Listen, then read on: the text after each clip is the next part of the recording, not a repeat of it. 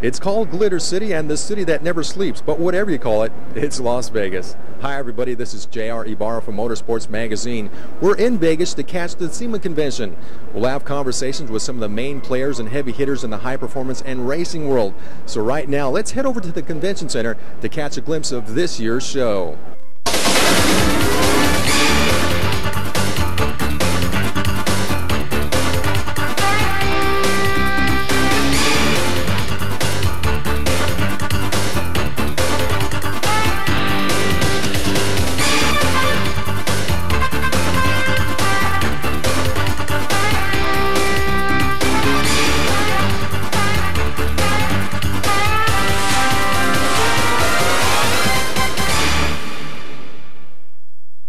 The Specialty Equipment Marketing Association, or SEMA as it's better known, has been conducting this annual convention for over 30 years. Anything imaginable that's related to the automotive performance world is on display for industry insiders to have a look. SEMA's Vice President of Special Project, Dick Wells, gives us an overview of what this show is all about. One of the beauties of this show is the fact that so many new products are introduced. It's a candy store for adults, if you will, and it's unfortunate that it can't be open to the public because these are business functions and the public isn't admitted in. But if they were, they'd have a heyday in here because everything that's new in automotive accessories will be found here, from the smallest novelty item all the way up to what we define as the specialty products, right, to personalized cars. Right. There's so many things in here. We think that there could be as many as 1,000 new products introduced here at the show for the first time. We know there are 500 because they're entered in our new products competition. Wow. There are a lot of things going on internationally as it pertains to this industry. It has become an international activity. And evidence of that is here in the show, where we have an assortment of Honda vehicles that are with right-hand drive, that are brought over from Japan, accessorized here, and sent back to Japan where they're sold to consumers. Those vehicles will never be sold here. They are only accessorized here. But I think it carries forth the movement of the United States in what we call personalization. People want a personalized vehicle, and no one can do it better than the SEMA member and the SEMA exhibitor in this show. This is the largest show of its kind in the world, and it is the only show of its kind in the world. And while we're in Las Vegas, I will say it's the only game in town. So this covers really every little detail in the automotive high-performance industry. I know some people may think that this is just a high-performance show, but it goes well beyond that. Oh, way beyond that. You can bet that original equipment manufacturers are going through here looking to see what's new on some of the display vehicles, some of the innovative stuff that this industry comes up with that they might borrow, buy, or improve on as an eventuality, and we'll see those things on new cars and new trucks. How many exhibitors do you have at this year's show? There are about 1,500 companies occupying 5,000 booths. To walk the show is a 6-mile walk now. It spans about 1.3 million square feet. That's a lot of goodies. It's nothing you can cover in one day, obviously, when you look around. No, it takes all of the 4 days available. Yeah. How many registrant participants we have come visiting the booth? The SEMA Show is part of AAIW, Automotive Aftermarket Industry Week. And so there are 2 shows going at one time. The SEMA Show here in the Las Vegas Convention Center, but the MEMA, APA, APRA show over, and Asia show over in the Sands Convention Center. It's a common credential. So there are about 65,000 people registered for both shows. And about half of those are buyers. And what we're very excited about is the increase in international representation. More than 6,000 of those registered are buyers from foreign countries.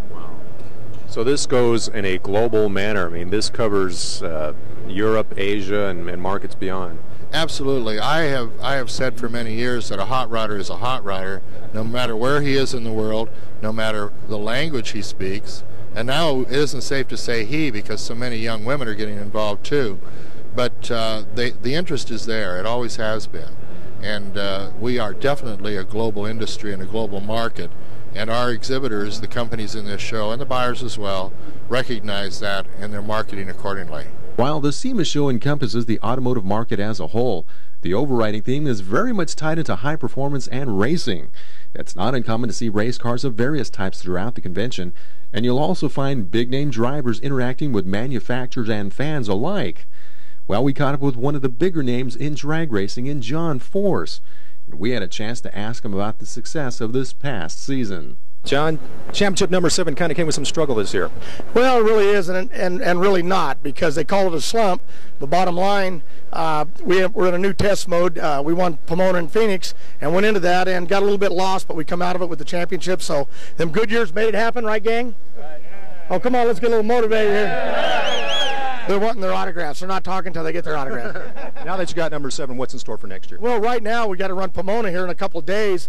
Tony's on his way over to the show, my other driver, and we're trying to pump Tony up to number 2 spot. He's number 3 right now, so if we can end 1 and 2 like last year, that'd be really great. But it's really exciting to come here with Goodyear and have a great turnout like this. You know, you're still loved. Makes you happy. Anything new for 98? Nope, 98, just some new hot rods. We are talking about, naturally, we're with Ford Mustang and Castle GTX and all the people, all pro bumper to bumper. Action collectibles, plenty of those are on the market with those Goodyear tires on them. Boy, do I know how to get these plugs in or what, don't I? This convention also captures the latest trends in the automotive industry, as you'll find accessories that'll cover just about anything that has wheels. The show especially brings out many new inventions which manufacturers are hoping to showcase to the industry. And we came across a unique product which was being introduced to the convention for the first time. Now, how did you develop this product? How did it go about you design this? This product designed by my brother in overseas, and about 15 years ago in Asia, and I happen to be in this product like testing with R&D here in California since 1990, especially California EPA and federal U.S. EPAs. A lot of testings. And this is a fairly new invention for you. Exactly. You know, even though you talk to GM or Ford, this is one of the first, and the new product goes inside the inline hose or inside the air filter housing. Make a swirling effect like a vortex, make more atomizer fuel, the benefit to the consumer of the vehicle, extra mileage increase, and the performance increase. Even this product recommended California State BAL as one of the retrofit device. So what kind of results have you gotten from different tests that you've run with this device? Yeah, the testing shows between 7 to 24%, which is about between a mile to 2 per gallon increase, like Chevrolet pickup or Explorer or some small Toyota pickup overall. And the performance increase between 4 to up to 15 horsepower on the big block, like 350 or 454. Right. Yeah. So what kind of feedback have you gotten from those who've used the product? A lot. You know, right now, 1 out of 3 customers who's buying the product right now either repeat or their friends or neighbors recommend it. Even some of the local college automotive department, they teach the product in the class. Yeah. Now, is this the type of device that will work on both a carbureted and a fuel-injected vehicle? Yep. Another comment, we have some product, they only fit like between with 89 to 94 GM, some product, performance product. Yet this product will fit from 1960 to all the way 97 passenger light truck, SUV, motorhome, RV, and carburetors or EFI or twin-port injection or throttle body injections, anything like a BMW's, Toyota pickup, Ford Escort to, big suburban, even motorhome RVs. So foreign, domestic, young and old. Exactly. The Tornado comes in 2 typical products called, first of all, is this KI for injection type, and this is KC called the K for carburetor, the TBI type. This KI goes inside the inline hose between the air filter box, and there is a throttle, there is a black hose, and usually air traveling straight to the engine. Once we install the Tornado goes inline, the air has to swirl, just like you drink coffee, you add a sugar cream. What do you have to do before drink? You got to stir it. Otherwise, you're wasting the sugar in the bottom. Exact same principle, because current, some portion of fuel going out as unburned. Right. So using the Tornado, the air swirled means more atomizer fuel, maximize the efficiency, the benefit, mileage, and power increase. Now, secondly, the KC unit goes inside of air filter housing round, means the air you're sucking straight down. With using the Tornado, the air has to go through all the fin, means what? More atomizer fuel. It simply goes on top of the car. Yeah, real simple. Installation, how long do you think it take to put it in? How long it takes? Couple minutes? And what about the maintenance? None. This is no moving parts, stainless steel. Even we offer 30 days money back. There is no, nothing, no money to lose, and there is a lifetime warranty with the product. Even some of the largest Ford dealership tested 6 months, and this so far they installed over thousands in the service drive. Okay. Yeah, we have 9 store Goodyear dealers have installed over 3,000-4,000 units already. Okay.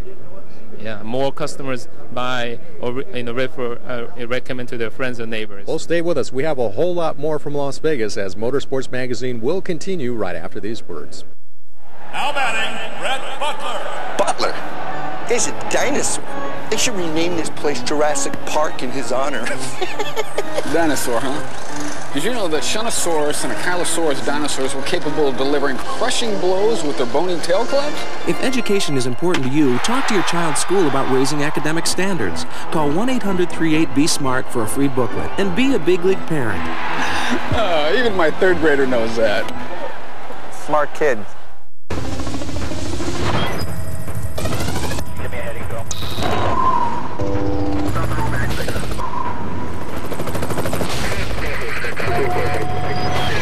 On January 8th, Amy Narvajo was saved from freezing to death by the National Guard. Were it not for their employers giving them the time to answer the call, this story might have had a different ending.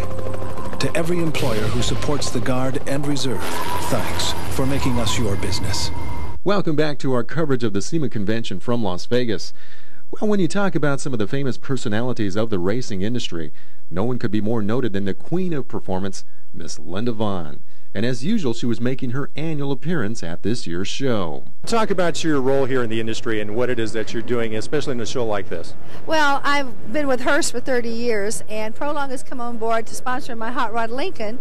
And Hurst and Prolong have got a little combination of smoother shifting, using a Hurst shifter, and Prolong super lubricants. So we're working together as a team. Of course, I work with all the racing teams, and I really work with the engineers of the racing. And what we're coming up with is smoother shifting, safer products.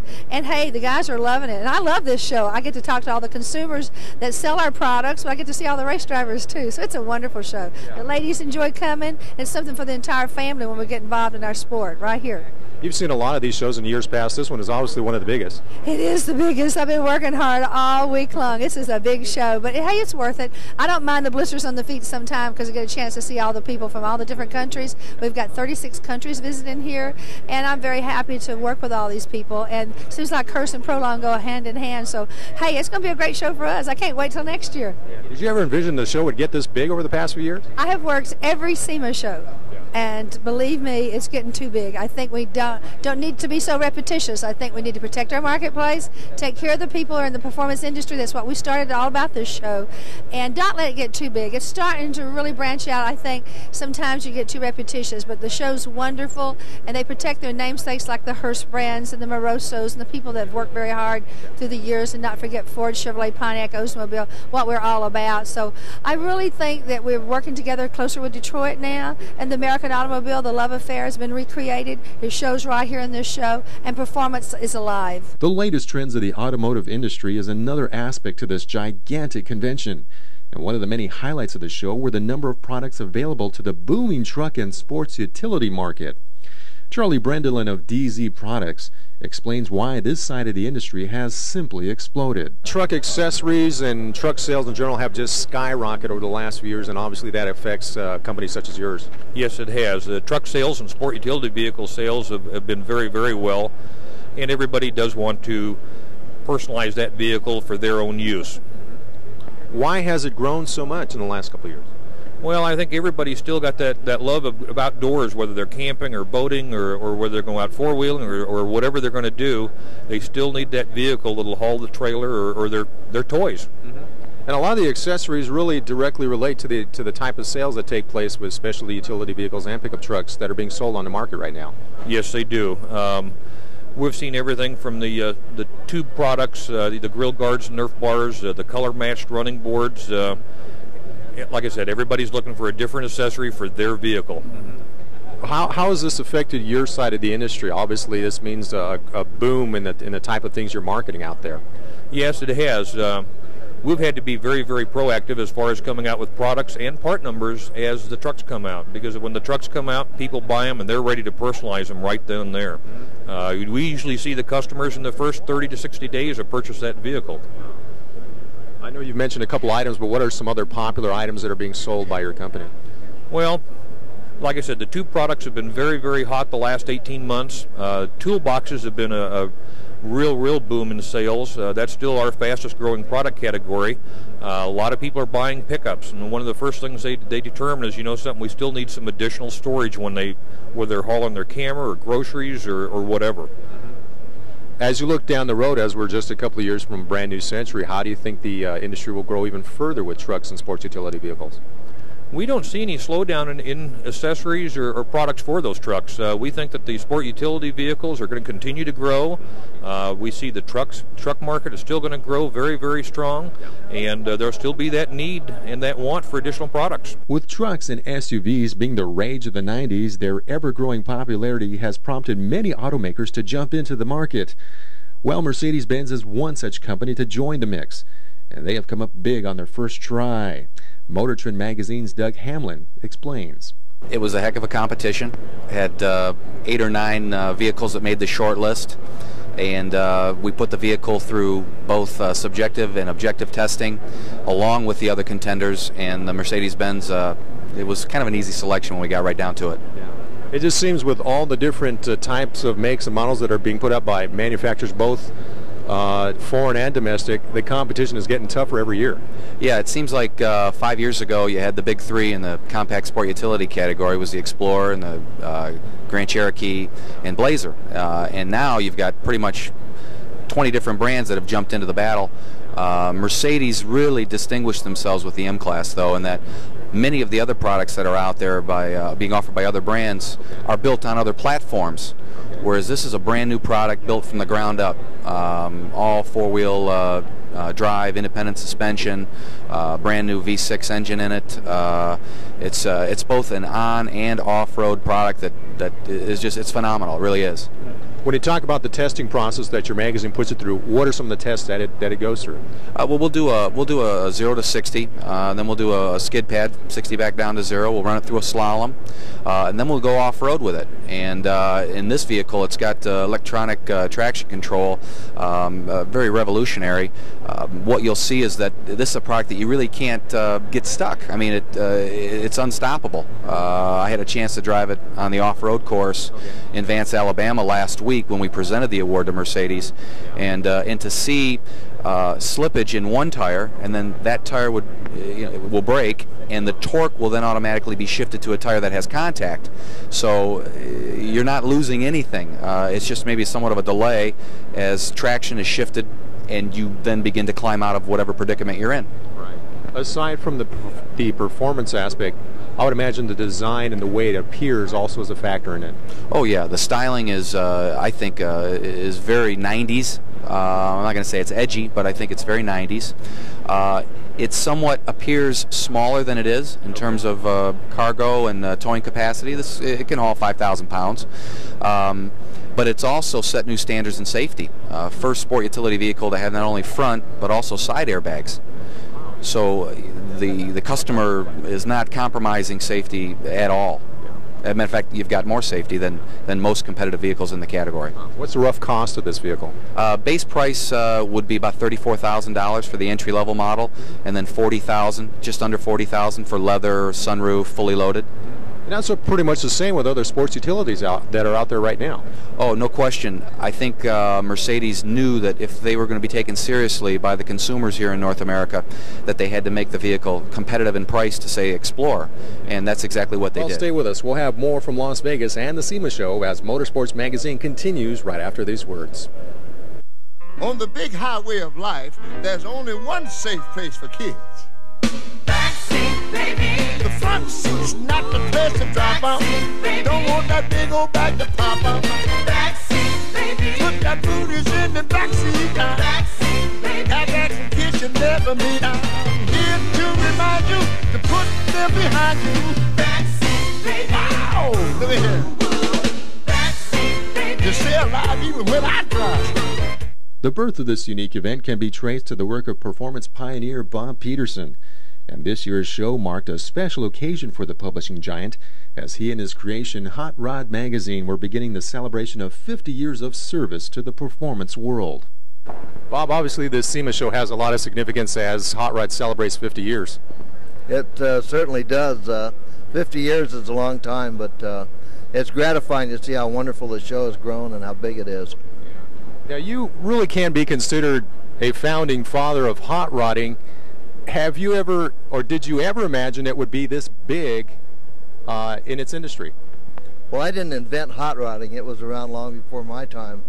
But I think Hot Rod Magazine has been the catalyst that brought all of this together and that exposed all of the manufacturers and the geniuses that designed all of these parts to the rest of the world.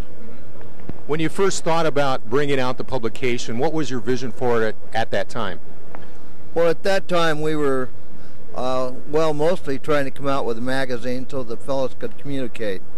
Yeah. We had a lot of the fellows that were building cars, and they were all trying to find out what other people were doing. And so we tried to tell them mechanically what to do, how to build the cars, and what to do with them. Right.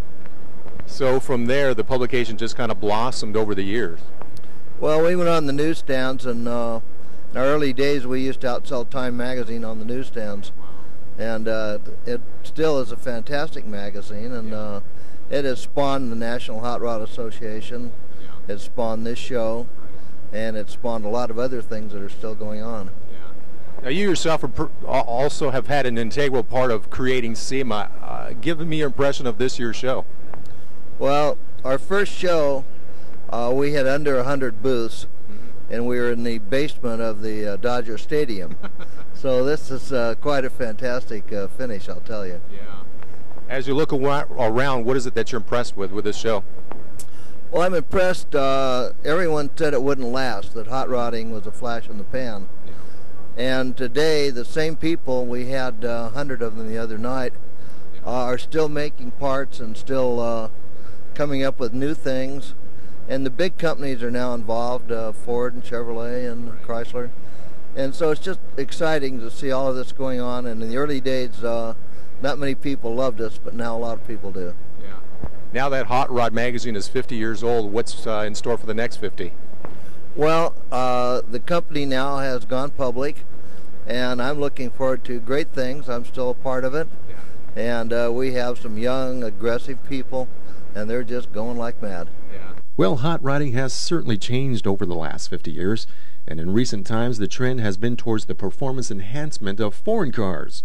Bobby Cooper of HKS USA gives us some insight into this growing part of hot rodding.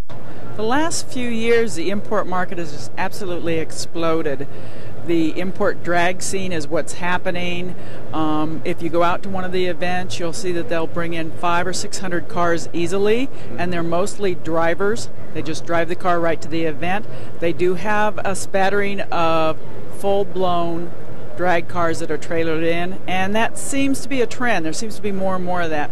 But these events are happening at least on a monthly basis throughout the United States. It's a market that actually the American manufacturer has kind of ignored, just thought it was a trend, and now all of a sudden they realize it's not a trend, and they're all trying to get on the bandwagon.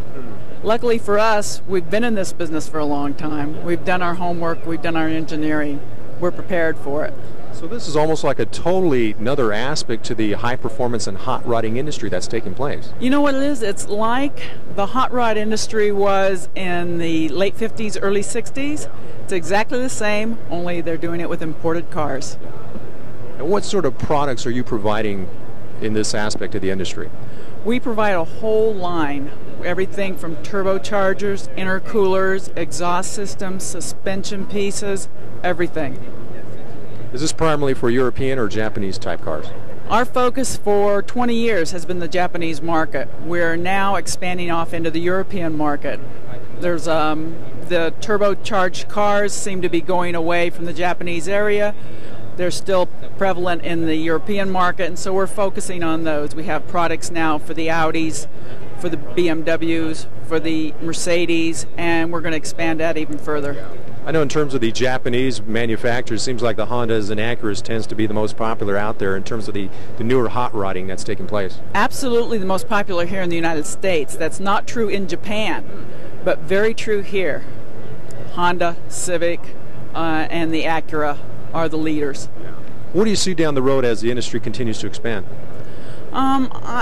Well, to be honest with you, I believe that the kids that are now driving the Civics, the low-dollar cars, are going to be moving up to the European cars as they get a little older. And that's why we're focusing in that direction now. We will continue to service the Japanese market, of course, because that's where our roots are. We're a Japanese company. We are an engineering-based company. So all our products have a lot of engineering that have gone into them. Without question, one of the most popular of items that make up the performance and racing industry is that of the custom wheel market. And at this convention, you'll find wheels for any make of car imaginable. NK Wheels had one of the most interesting of displays that was complete with a European cafe and a Formula One race car. Now talk about the latest trends in wheel development. It just seems like this market, in terms of the aftermarket industry, has just exploded over the last couple of years. That's correct. I mean, with the development of better suspension on vehicles, it allows people to go to larger wheels so that we can have more fun as far as designs go.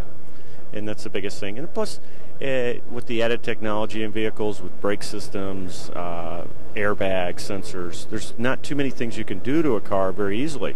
And by bolting on a nice custom set of wheels, it's about 20% of the overall look of the car.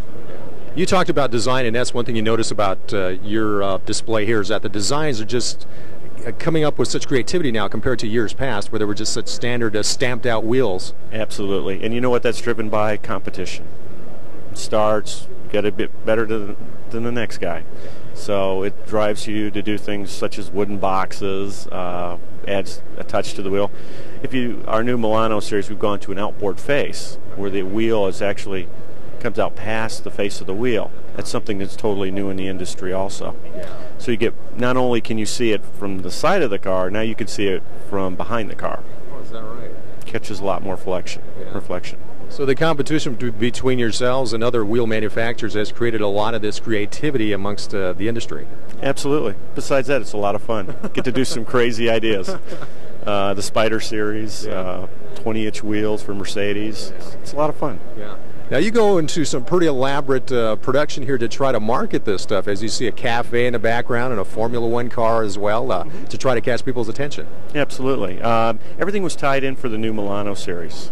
The F1 car, obviously we sponsor McLaren for Europe, the cafe, Europe, and then our new 20-inch wheels out of Europe. So we tied it all together. What kind of other things can we expect down the road as things continue to evolve? Actually, it's kind of interesting. You need to stop by next year. We're coming out with a totally new concept. I guarantee you, like nothing you've ever seen before. Well, that's all the time we have from Las Vegas. For Motorsports Magazine, this is J.R. Ibarra. Thanks for joining us. We'll see you next time.